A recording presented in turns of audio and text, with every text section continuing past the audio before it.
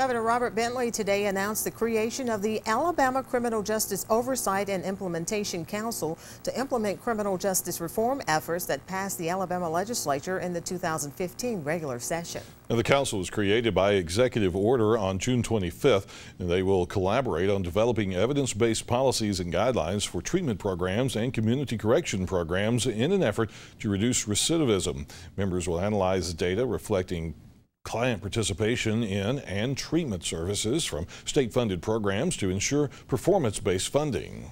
The chairman of the council will provide oversight and accountability over criminal justice agencies at the state and local level and guide the council's work on prison reform implementation. The first meeting of the Alabama Criminal Justice Oversight and Implementation Council is tentatively scheduled for late July.